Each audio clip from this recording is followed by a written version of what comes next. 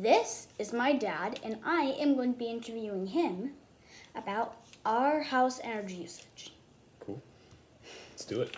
All right. What do we do during the seasons to help save energy?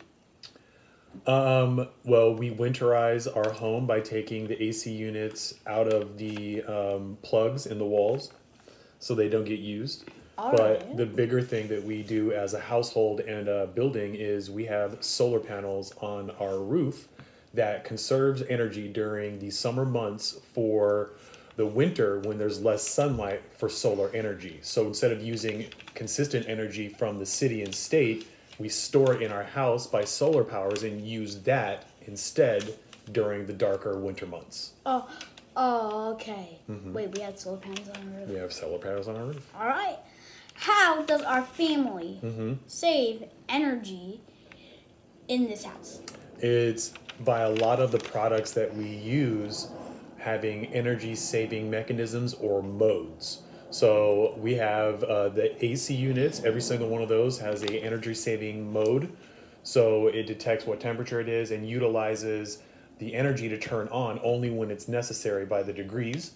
And then our other appliances have energy saving modes in them as well, like our refrigerator, our washer, our dryer, our microwave, and our stove.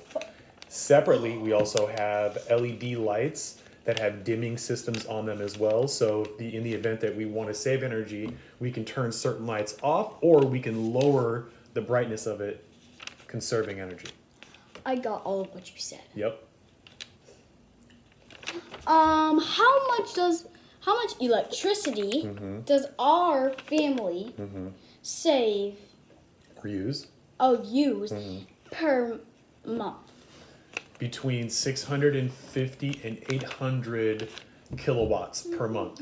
But in summer months, it's more around 850, 900 kilowatts. And during the winter months, because it's less usage by way of the AC units not being plugged in, it's more around 650 to 700 kilowatts per month. All right. How much money does our family save by using energy efficient appliances? Hundreds of dollars per month and thousands of dollars per year. Dang. Okay. What device in our house consumes? Consumes. There we go. That's the word. The most energy. It would be our lights because those are pretty consistently on and using energy.